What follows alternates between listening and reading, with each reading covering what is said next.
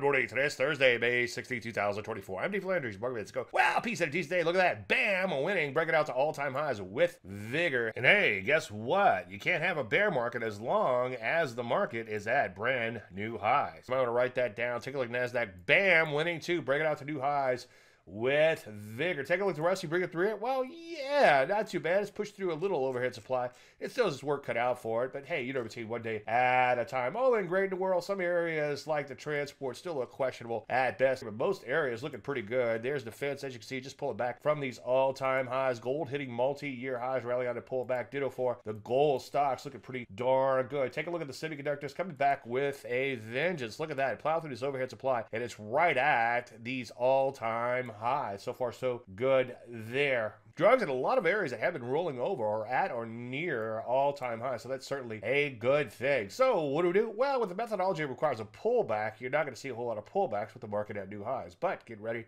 to get ready. Ooh, chart show tonight. I hope to see you there. Go to davelandry.com/webinar. Any questions, as usual, Dave at davelandry.com. I'm Dave Landry, and you start a Market Minute.